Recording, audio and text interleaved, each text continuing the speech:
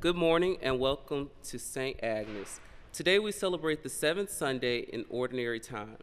Our readings for today's liturgy can be found in the back of the hymnal, and that is number 1127. 1127. Our entrance hymn is number 553, Holy, Holy, Holy, Lord God Almighty, number 553.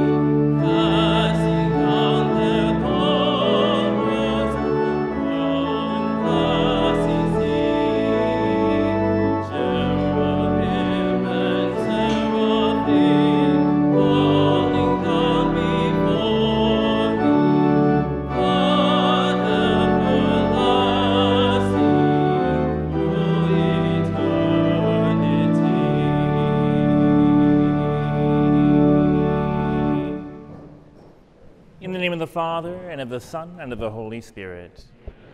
The grace of our Lord Jesus Christ, and the love of God, and the communion of the Holy Spirit be with you all. Brothers and sisters, let us acknowledge our sins and so prepare ourselves to celebrate the sacred mysteries.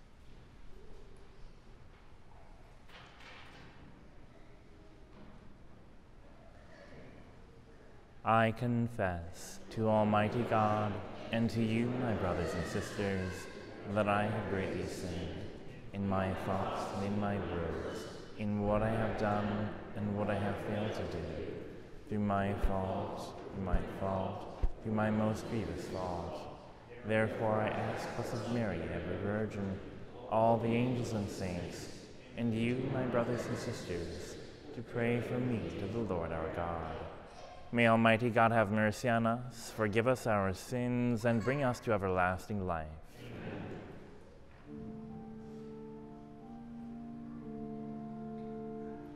Lord, have mercy. Lord, have mercy. Christ, have mercy. Christ, have mercy. Lord, have mercy.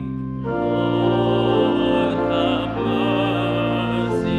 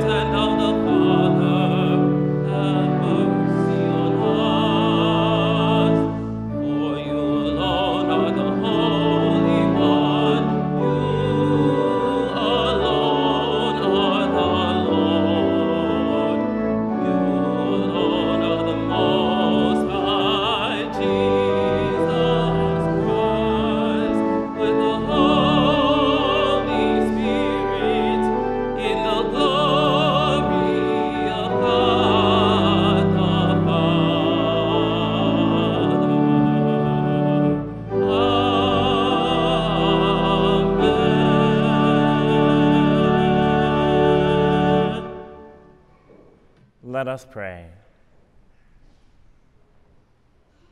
Grant, we pray, Almighty God, that always, pondering spiritual things, we may carry out in both word and deed that which is pleasing to you, through our Lord Jesus Christ, your Son, who lives and reigns with you in the unity of the Holy Spirit, God, forever and ever.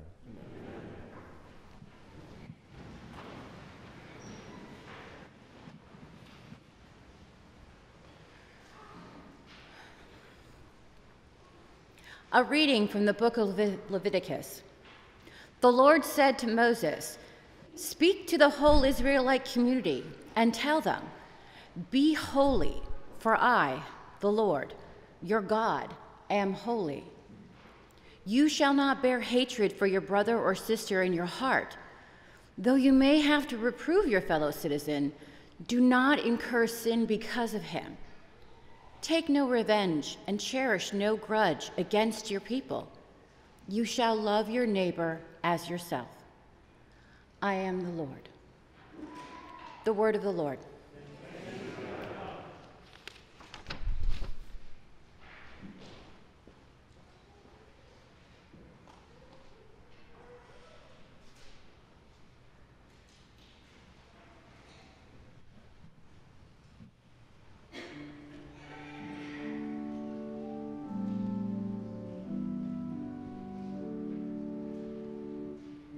The Lord is kind and merciful. The Lord is kind and merciful. Bless the Lord, O my soul, and all within me his holy name. Bless the Lord, O my soul, and never forget all his benefits. The Lord is kind and merciful.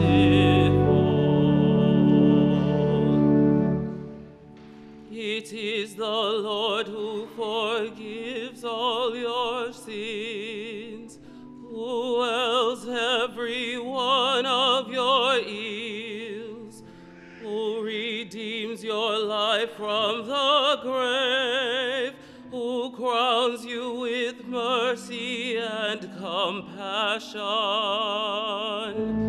The Lord is kind and merciful.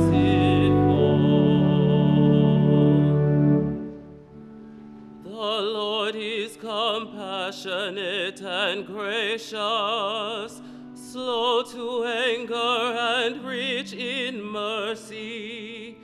He does not treat us according to our sins, nor repay us according to our faults. The Lord is kind and merciful.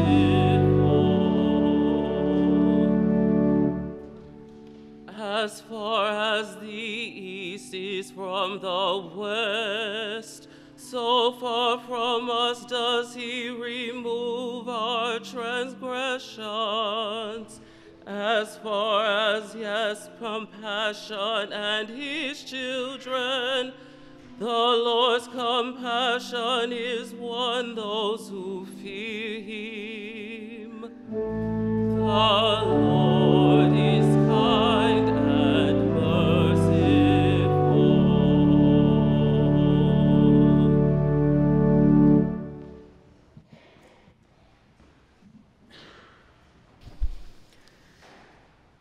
A reading from the first letter of St. Paul to the Corinthians. Brothers and sisters, do you not know that you are the temple of God and that the Spirit of God dwells in you? If anyone destroys God's temple, God will destroy that person, for the temple of God, which you are, is holy. Let no one deceive himself. If anyone among you considers himself wise in this age, let him become a fool so as to become wise. For the wisdom of this world is foolishness in the eyes of God. For it is written, God catches the wise in their own ruses. And again, the Lord knows the thoughts of the wise, that they are vain. So let no one boast about human beings, for everything belongs to you, Paul or Apollos or Cephas, or the world or life or death, or the present or the future. All belong to you, and you to Christ, and Christ to God. The word of the Lord.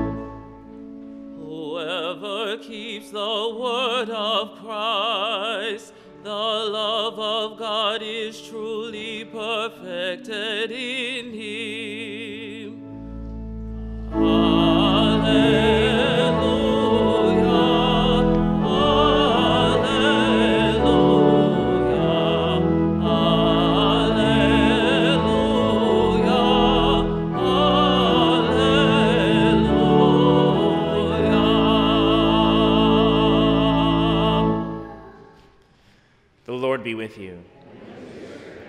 A reading from the Holy Gospel according to Matthew. Jesus said to his disciples, "You have heard that it was said, an eye for an eye and a tooth for a tooth. But I say to you, offer no resistance to one who is evil. When someone strikes you on your right cheek, turn the other one as well. If anyone wants to go to law with you over your tunic, hand over your cloak as well. Should anyone press you into service for 1 mile, go for 2 miles. Give to the one who asks of you, and do not turn your back on one who wants to borrow.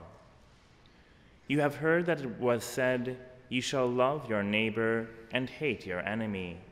But I say to you, love your enemies, and pray for those who persecute you, that you may be children of your heavenly Father. For he makes his sun rise on the bad and the good, and causes rain to fall on the just and the unjust. For if you love those who love you, what recompense will you have? Do not the tax collectors do the same? And if you greet your brothers only, what is unusual about that? Do not the pagans do the same? So be perfect, just as your heavenly Father is perfect." The Gospel of the Lord.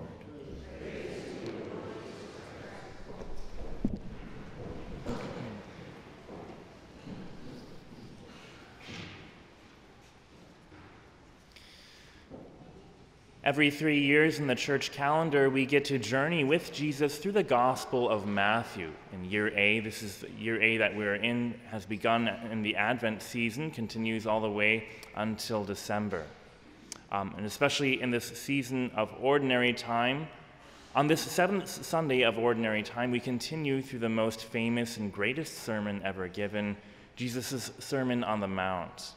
This is the 4th installment, which will be our last for this year, of this greatest sermon, which actually continues for another 2 chapters of Matthew's Gospel. We began at the sermon's beginning 3 weeks ago in hearing the Beatitudes and learning how we really share in the blessings of our Lord Jesus Christ, that all those things were blessings of Jesus before they were blessings of his followers, his disciples. We continued in the 5th Sunday after that to hear of our share in the commission of Christ, that is to be the salt of the earth and the light of the world, so that others may give glory to our Heavenly Father. Last Sunday and today, we hear how we are to share in the mind and in the heart of Jesus. We heard last week how our Lord fulfills the law of the Old Covenant. He did not come to destroy it, but to bring it to its completion. And that means turning away not only from murder and adultery, but giving over our hearts and our minds to be purified from anger and lust within the heart and the mind. Now we hear more positively what sharing in the merciful heart of Jesus looks like for us. And we probably notice quickly the difficulty of Jesus' words to us today, as they must have been difficult words for his disciples to hear then. In conversation with your own friends, I suspect it's pretty uncommon that you would hear a serious objection to the 10 Commandments, or at least for the 7 commandments to honor our neighbor. Everyone is tempted to disobey, of course, and many will make excuses for themselves in this or that particular situation. But I think you won't often hear your friends argue that in principle it's a good thing to dishonor your parents, kill, commit adultery, steal, bear false witness, and covet, or foster that spirit of envy over your neighbor's goods and over your neighbors themselves. But to put no false gods before the one true God, to honor his name, and to keep his Sabbath are greater calls for those. But for those who share the Christian faith, I think they will recognize those too.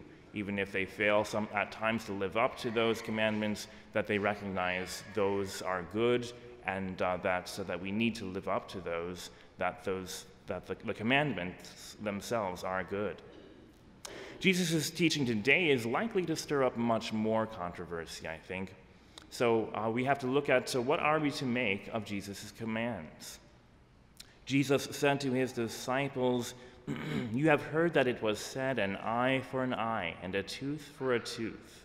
But I say to you, offer no resistance to one who is evil. When someone strikes you on your right cheek, turn the other one as well." Well, let's consider what Jesus does not say, first of all. We do not hear him say ever in the gospel, if a man comes at you with a sword or running at you with a dagger, let him do whatever he wants.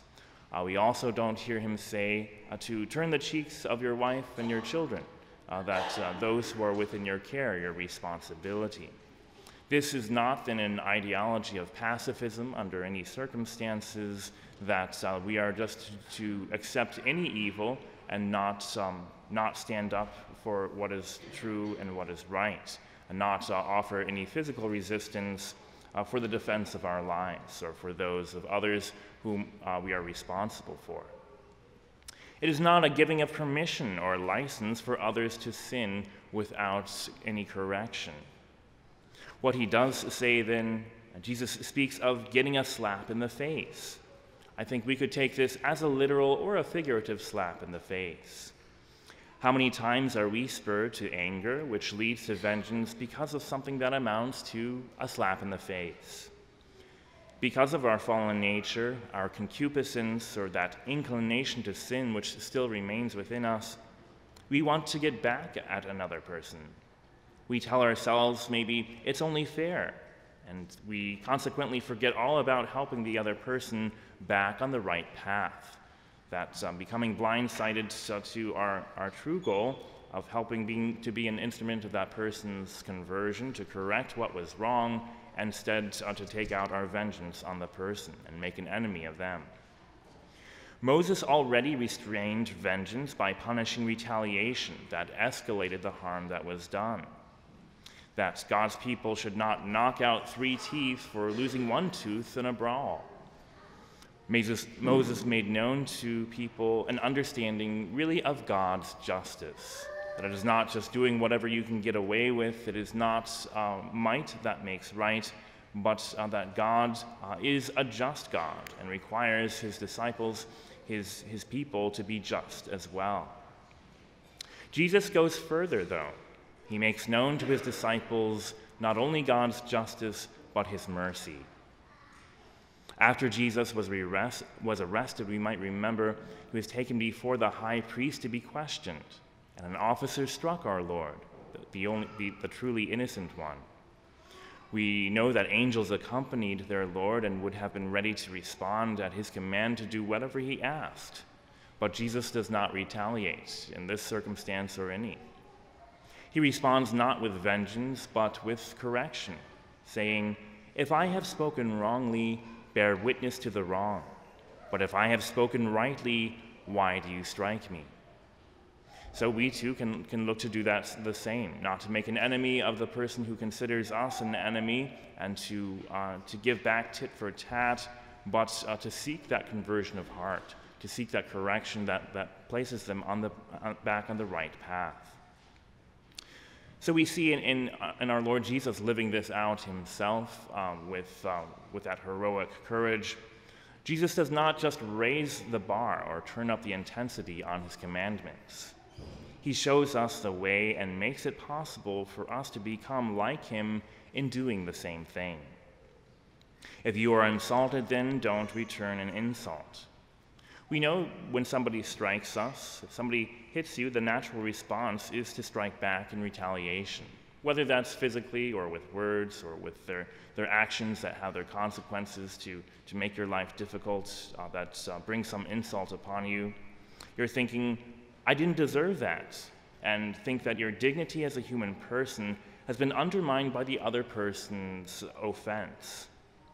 Jesus, though, helps us to correct that offering us that it is not in the other person in which we seek our dignity. He continues, "If anyone wants to go to law with you over your tunic, hand over your cloak as well." I know we don't really wear tunics and cloaks these days, but that tunic is something of an undergarment, and the cloak, of course, being the outer garment. So if somebody goes to court to haul you to court over your undergarments, give them your outer garments as well. Well, this too, I think we could see as something of an insult, that somebody would be so petty to do that, to get a lawyer and take a person to court over something so small and so petty. And yet he's asking his disciples not to give in to that pettiness and to return that hostility for hostility, but to instead to respond with mercy. Fighting over your material possessions naturally causes that strain, that anxiety. What is the remedy in this case? Not vengeance, but detachment. Not worrying about the things that we have, but considering first and foremost the heart of the other person. He continues, "Were you pressed into service that you didn't volunteer for? Well, then in that case, give your time and effort willingly and lovingly, because this is what Christ shows us even in taking up his cross. The cross in itself was a wicked instrument of torture unto death. That was certainly understood to be that in Jesus' day. But Jesus' willing sacrifice has made that cross holy. It has become now, through his selfless offering, it has become to us the greatest symbol of his love and his mercy for us, brought about our redemption, that poured out his mercy and continues to do so for us. You are children of your heavenly Father. This is where our Lord Jesus makes it clear where we find our dignity, where we find that source of God's mercy. That he's not just increasing the requirements for us, but that he gives us what we need to live them out. That is what Jesus Christ has made for you and me to be, as sons and daughters of his heavenly Father. When God himself is the source of our dignity, we no longer need to avenge ourselves over insults. We're enabled to be generous and merciful because of the mercy that we receive from God, especially the mercy of the gift of his Son, who willingly offered himself selflessly for our salvation. So when we hear the command given through Moses, "Be holy, for I, the Lord your God, am holy," and the words of our Lord Jesus Christ, "Be perfect, just as your heavenly Father is perfect," we should not think our Lord is calling us to some impossible task, something that would never be possible for us in this lifetime. Yes, of course, it's impossible in our humanity, but the Lord our God makes it possible for us. Your perfection will come from him and through our Lord Jesus Christ. He will make it possible because when we open our hearts to his mercy, he makes us like him, to take on the heart and the mind of Jesus Christ and to be living vessels of his mercy to others.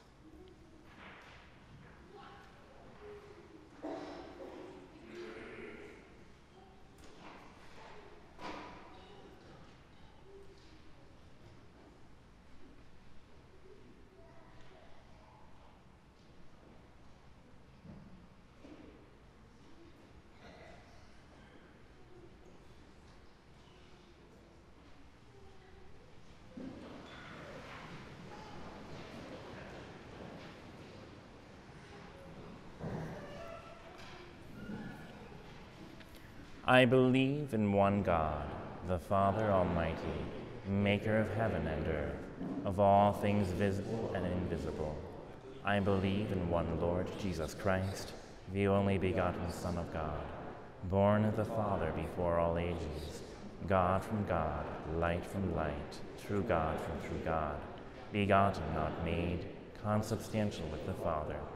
Through him all things are made. For us men and for our salvation, he came down from heaven, and by the Holy Spirit was incarnate of the Virgin Mary, and became man. For our sake he was crucified under Pontius Pilate.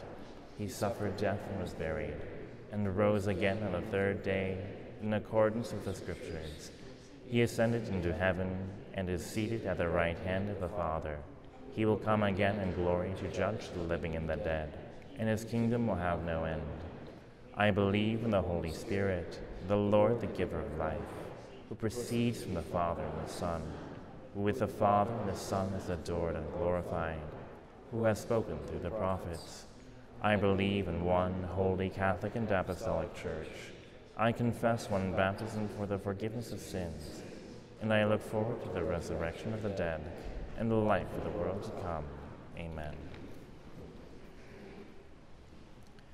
Brothers and sisters, as we now make our prayer for our community and for the world, let us all pray to Christ the Lord, not only for ourselves and our own needs, but for the entire people. For all of our church leaders, especially Pope Francis, Bishop Burbidge, and our parish priests, that they will preach the gospel with courage and conviction. We pray to the Lord. Lord, hear our prayer.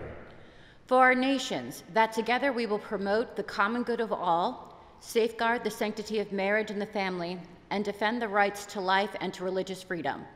We pray to the Lord. Lord, hear our prayer.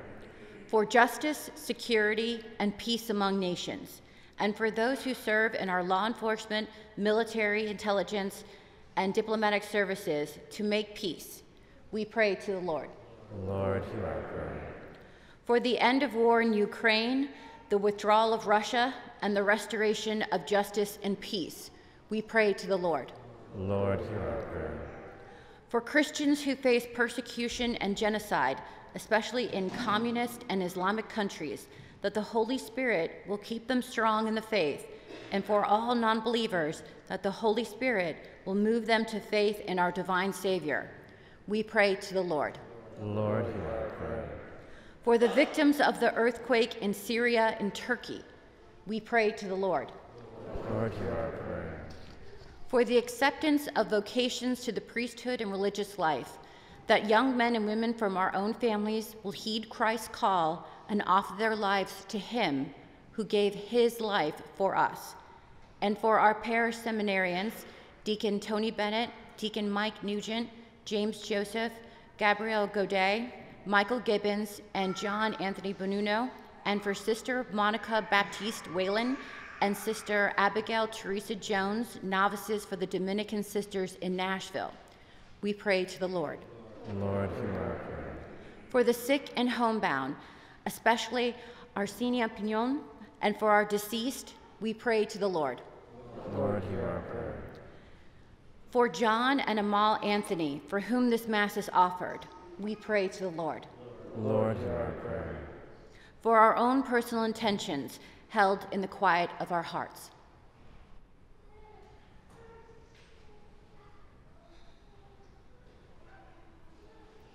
We pray to the Lord. Lord, hear our prayer. Incline your merciful ear to our prayers, we ask, O Lord, and listen in kindness to the supplications of those who call on you, through Christ our Lord. This weekend, there will be a special second collection forwarded to the Bishop Disaster Relief Fund. These funds will provide emergency assistance such as food, water, shelter, and medical care for the victims of the earthquake in Syria and Turkey. Thank you for your generosity. Our offertory hymn is 700, Where Charity and Love Prevail, number 700.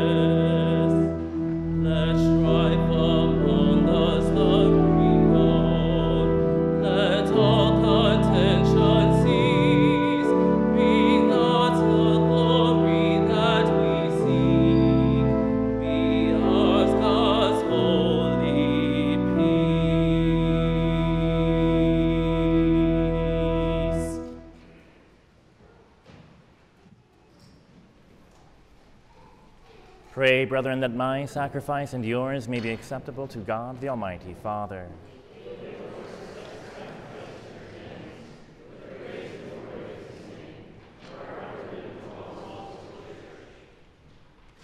As we celebrate your mysteries, O Lord, with the observance that is your due, we humbly ask you that what we offer to the honor of your majesty may profit us for salvation through Christ our Lord.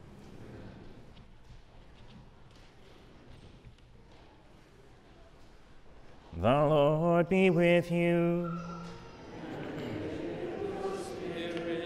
Lift up your hearts. We lift them up to the Lord. Let us give thanks to the Lord our God.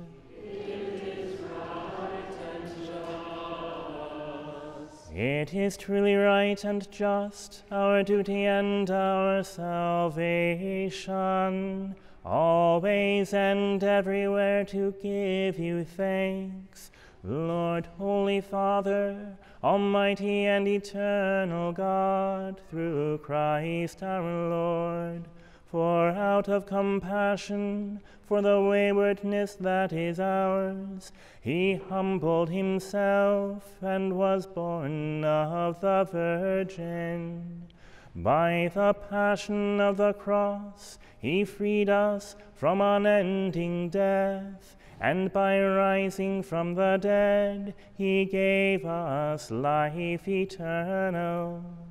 And so with angels and archangels, with thrones and dominions, and with all the hosts and powers of heaven, we sing the hymn of your glory, as without end we acclaim.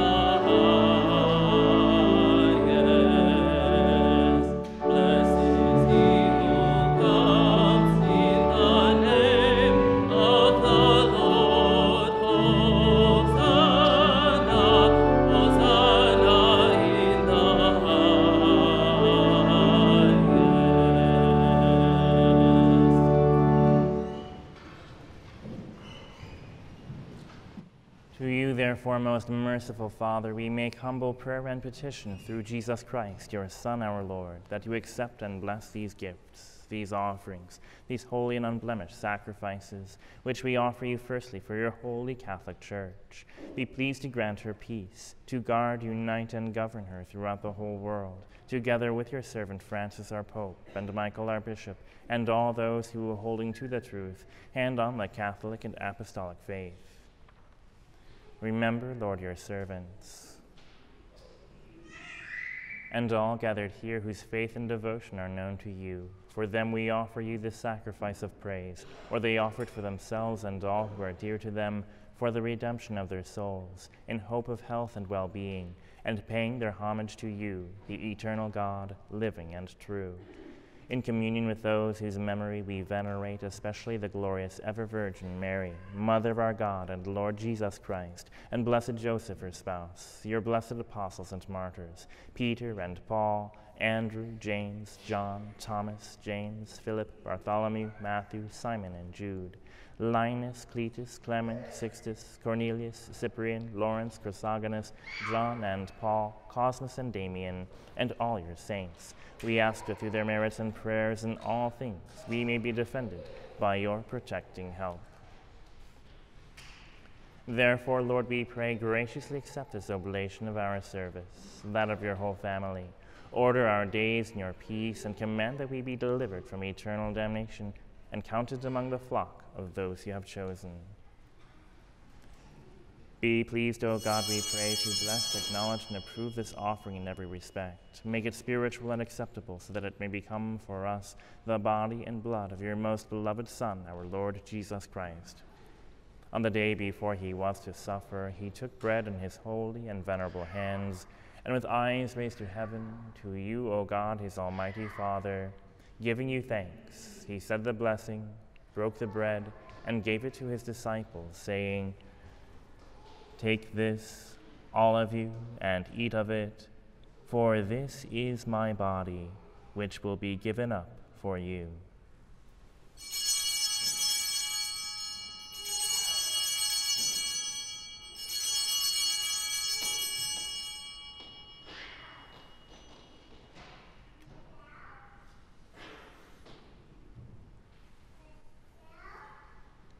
In a similar way, when supper was ended, he took this precious chalice in his holy and venerable hands, and once more giving you thanks, he said the blessing and gave the chalice to his disciples, saying, "Take this, all of you, and drink from it, for this is the chalice of my blood, the blood of the new and eternal covenant, which will be poured out for you and for many for the forgiveness of sins. Do this in memory of me."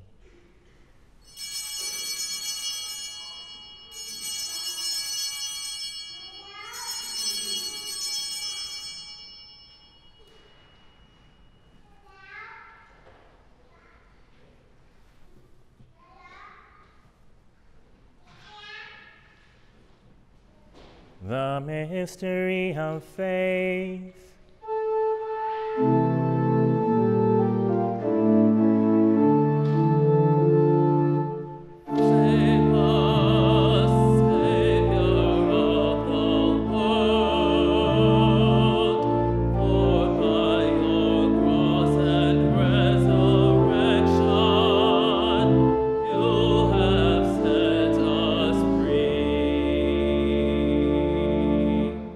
Therefore, O Lord, as we celebrate the memorial of the Blessed Passion, the resurrection from the dead, and the glorious ascension into heaven of Christ, your Son, our Lord, we, your servants and your holy people, offer to your glorious majesty from the gifts that you have given us this pure victim, this holy victim, this spotless victim, the holy bread of eternal life, and the chalice of everlasting salvation.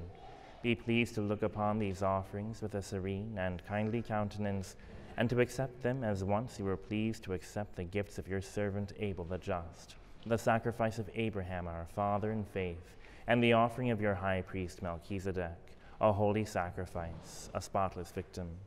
In humble prayer we ask you, Almighty God, command that these gifts be borne by the hands of your holy angel to your altar on high, in the sight of your divine majesty, so that all of us who, through this participation at the altar, receive the most holy body and blood of your Son, may be filled with every grace and heavenly blessing. Remember also, Lord, your servants who have gone before us with the sign of faith and rest in the sleep of peace. Grant them, O Lord, we pray, and all who sleep in Christ, a place of refreshment, light, and peace. To us also, your servants, who, though sinners, hope in your abundant mercies, graciously grant some share and fellowship with your holy apostles and martyrs, with John the Baptist, Stephen, Matthias, Barnabas, Ignatius, Alexander, Marcellinus, Peter, Felicity, Perpetua, Agatha, Lucy, Agnes, Cecilia, Anastasia, and all your saints. Admit us, we beseech you, into their company, not weighing our merits, but granting us your pardon, through Christ our Lord, through whom you continue to make all these good things, O Lord. You sanctify them, fill them with life, bless them, and bestow them upon us.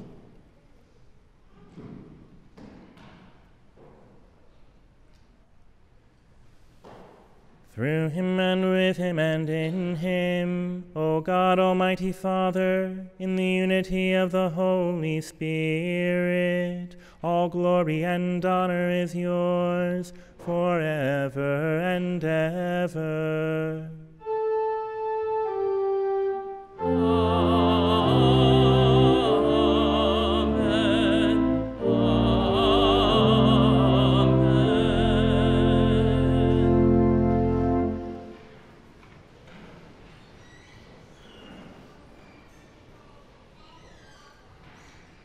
At the Savior's command, and formed by divine teaching, we dare to say, Our Father, who art in heaven, hallowed be thy name. Thy kingdom come, thy will be done, on earth as it is in heaven. Give us this day our daily bread, and forgive us our trespasses, as we forgive those who trespass against us. And lead us not into temptation, but deliver us from evil. Deliver us, Lord, we pray, from every evil. Graciously grant peace in our days, that by the help of your mercy we may be always free from sin and safe from all distress, as we await the blessed hope and the coming of our Savior, Jesus Christ.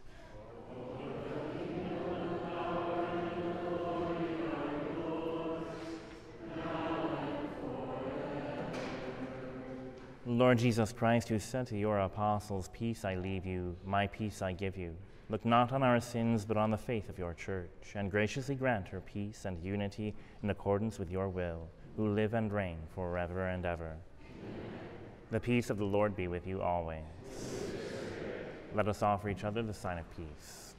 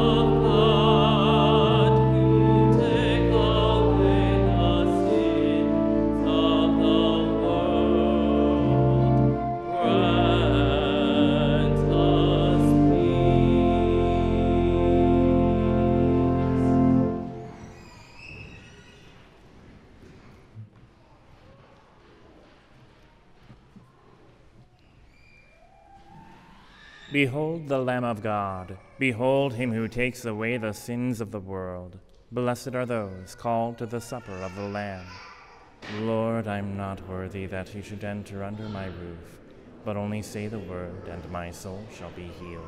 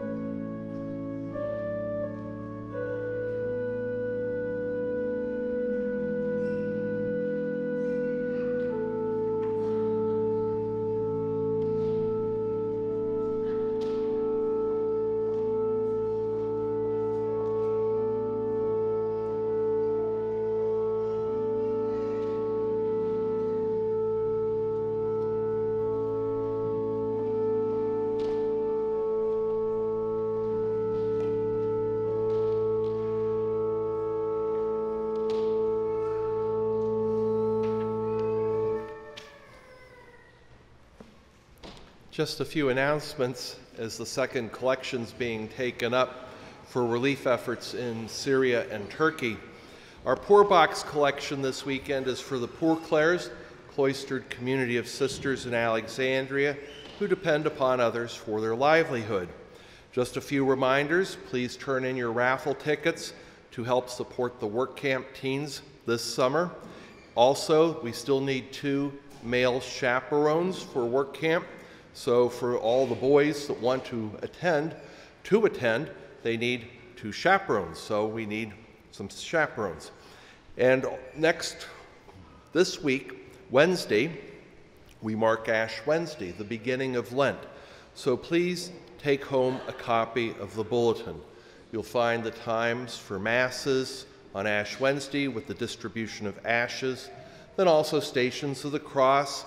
There's opportunities for almsgiving, like our food drive for Madison County, babies' items for a woman's choice, meals for the poor. So many good service possibilities. Also, President's Day is on Monday, so we only have the 9 a.m. Mass. Offices are closed. St. Joseph's League meets on Thursday. All men of the parish are invited to attend. Saturday, there's the retreat contemplating the cross with St. Mary Magdalene in the parish hall. Again, information's in the bulletin. It'd be a good way to start our Lent. And then lastly, we're having a special presentation about the apparitions in Lourdes of our Blessed Mother. Part of the focus of the presentation will be on the scientific evidence regarding the miracles attributed to our Blessed Mother's intercession. So a lot of things going on. Again, Lent begins Wednesday, so it's a good time to plan ahead. May God bless you.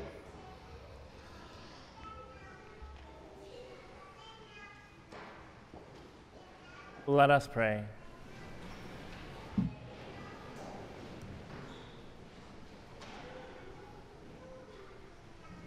Grant, we pray, Almighty God, that we may experience the effects of the salvation which is pledged to us by these mysteries, through Christ our Lord. Amen. The Lord be with you. May Almighty God bless you, the Father, and the Son, and the Holy Spirit. Amen. Go in peace.